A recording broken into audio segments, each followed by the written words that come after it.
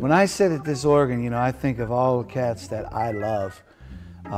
and some of my absolute favorite recordings were recorded. I think of Jimmy Smith probably the most, you know, because without Jimmy Smith, you know, there wouldn't be any of the other organ players like that came after, like myself and the Larry Youngs and Jack McDuffs and Jimmy McGriff and all of those that I mentioned and more, Shirley Scott, Trudy Pitts, any Blue Note Prestige recording from the 60s was done on this Hammond organ sitting right here.